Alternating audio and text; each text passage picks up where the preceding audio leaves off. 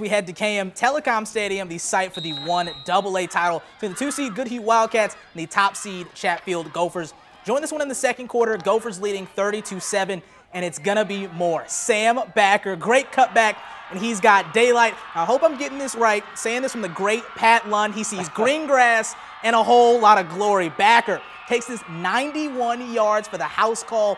Gophers led 38-7 at the break. But Goodhue not going without a fight. Third quarter, QB Will Upshaw hits Adam Ponslet, who turns it upfield and scores. Wildcats get 6. They go for 2. And watch this play. You don't see this too often anymore. A little hook and ladder. Just love to see it. Maddox O'Reilly on the score. It's a 38-15 game. But Chatfield just came right back. Sam Backer, tell you, when he hits the secondary, it's a wrap. I don't know if anyone has an answer for him. It's another TD for him and Chatfield, as Chatfield blows out Goodhue 46-15 for the section berth. Sam Backer carried the ball 20 times for 345 yards and 6 touchdowns.